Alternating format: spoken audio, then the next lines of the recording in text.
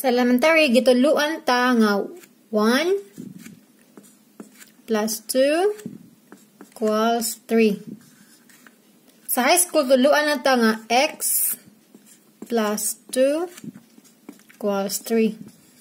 So, mao ni algebra. Ang algebra, magamit og letters to represent numbers. So, mao ni magitawag nga mga unknown.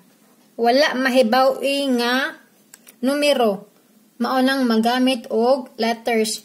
Pwede magamit og A, B, C, any letter. Basta letter. Okay, ragid na. Okay, so mana algebra. So, kung saan pa-solve anang x plus 2 equals 3, nga makakuha na to ang 1. So, manibuhaton.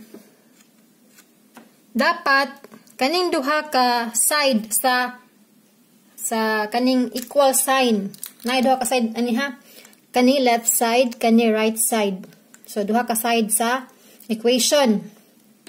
Equation ni siya ha? So, natay duha ka equation. So, ato ning i-solve ang kanyang equation kay naa may x. So, mana itong i-solve kanila mga na x, mga y, mga z. Atong kwaon kung unsa na siya nga number. So, para makuha nga 1 na siya, kasi buhaton. So, kani sa left side, na ay plus 2. Nya sa right side, kay 3 ra, siya ra usa. So, ang atong buhaton na is, naman tay x plus 2. Ato na silang minusan og 2 ang kada side. Diba, maumay ang atong original nga equation, no? X plus 2 equals 3. Ato nang minusan og 2 ang kada side sa equation. Para balance. Kung sa imuhang buhaton aning left side, mao pud na sa right side. So, nganang minus 2 man atong buhaton atong i-minus. Nganang 2 man atong i-minus sa both sides. Kay, naamang good tay plus 2. So, para mawa ang plus 2, ato ang minusan og 2. So, same po na nga side. So, what will happen here? 2 minus 2 equals 0 na siya. So, it's like x plus 0 equals 3 minus 2. Pila man? That's 1. Or we can simply write x equals 1. Ikaduhang na example. Kung naatay 5 minus 2, pila man na siya? Diba 3 na? Now, ato na himo algebra. Kaning 5, man na itong himon nga unknown. So, watakibaw sa na siya. So, ato siyang ibutang nga x lang na siya. Kaya unknown man na siya. Watakibaw. Pwede po a good. So, we will use x lang. So, x minus 2 equals 3. Kung saan pagkuha ang kaning x na himog 5 equals 5. So, ang atong buhaton sa left side, maupod sa right side. So, naman tay x minus 2.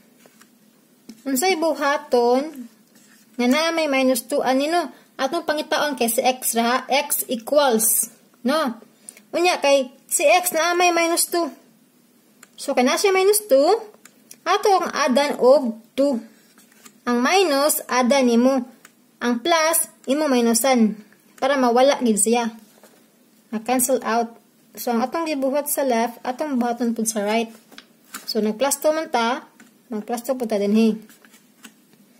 So, minus 2 plus 2, mahimo na na og 0. So, wala na ba? So, you can simply write x equals 3 plus 2 equals 5. So, mao na siya. X equals 5. Sa algebra, dili permi nga mangita ta og unknown. Pwede ra pod nga paadon ta og mga letters lang. Example na kay a plus a. Ano? A plus a, we can add them just like mga number ba. So, kanang a, mura na ay 1 din na skilled niya. Okay?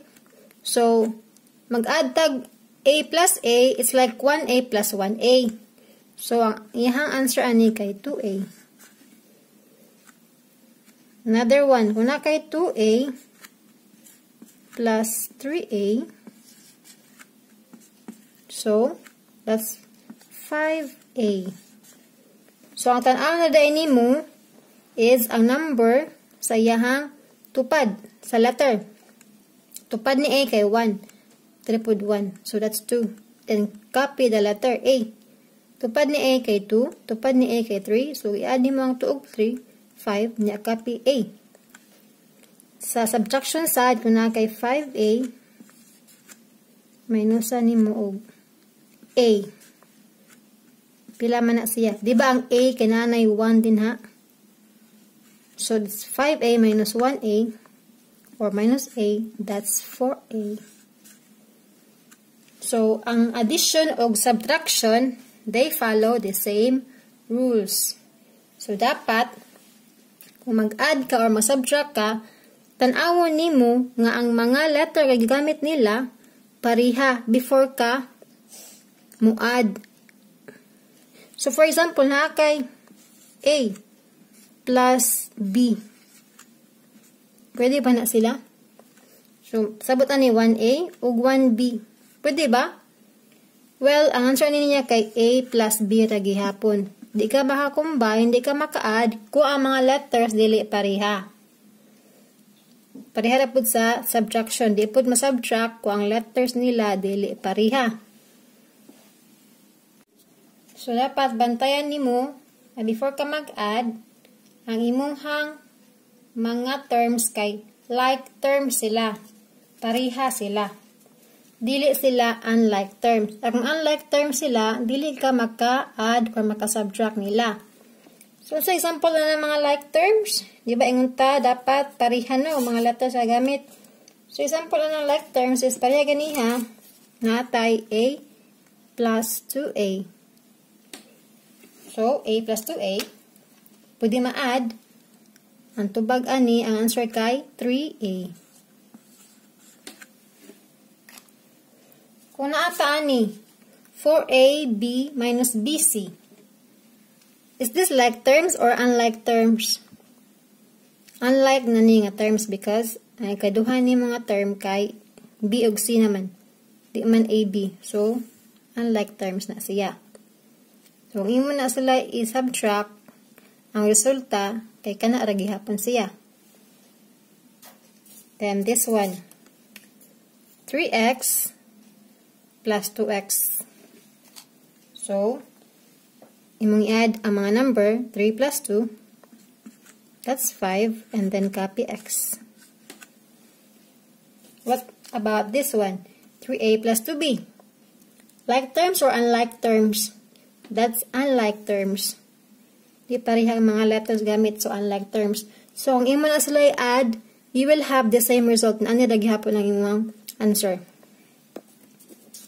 Now, this one. 3a minus a. So, like terms, na sila, kaya ako nang gibutan dali. They're like terms. So, pareha sila nga a ang gamit. So, it's like 3a minus 1a or 3a minus a. That's equal to 2a.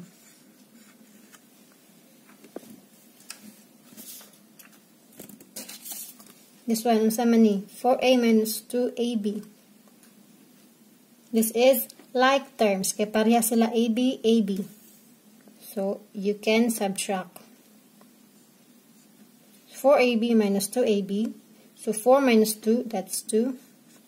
Copy the letters AB to AB. This one, x plus 2x squared. Even though pareha sila x, pero ang second nga term kay x squared man na siya power or exponent, di gihapon na pwede ma-add. So, we consider this as unlike terms. So, kung imo na sila i-add, ang resulta kay kanila gihapon. Now, if given ta 2ab plus 3bc plus 3ab minus 2bc. So, ato ni ipang-add or i-minus depende kung saan na-add ang operation. So, let's start. So, itong unahan ang mga AB. Kaya dapat like terms ang atong ipang-combine. So, kaning AB, kani pod AB.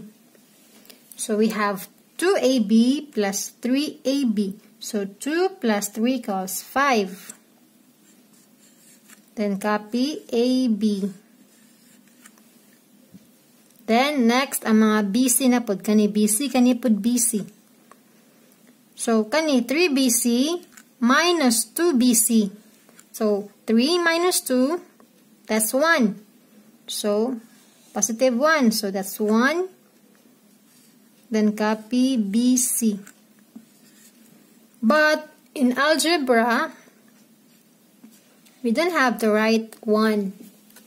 So we just have to simplify that. That's 5AB plus BC. Because 1 will be invisible. No need to write this, so it becomes just BC. So this is now the final answer.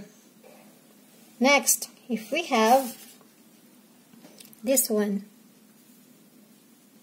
2x plus x squared plus x plus 3x squared. So, atong ipang-add ang mga like terms. So, natay x ug x squared, x ug x squared. So, atong ipang-add ang mga x, 2x ug x. So, naay 1 din ha, invisible ang 1. So, 2 plus 1 equals 3. Then, copy the x. Then, we have x squared or 3x squared. It's like 1x squared plus 3x squared. 1 plus 3 is 4.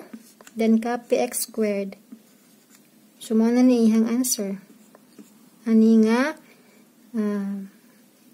problem dari.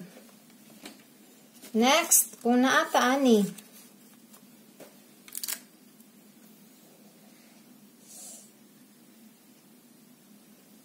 Okay. Now we have 7x squared minus 2x plus 5x minus 3x squared. So, natay duha ka terms. Kani, 4 terms pero duha ka like, kani siya x squared o kani x. So, duha ka terms na. So, 7x squared o kaning 3x squared. So, 7 minus 3, that's 4. Then, x squared, copy. Then, negative 2 plus 5, that's positive 3. And copy x. So, man yung answer niya.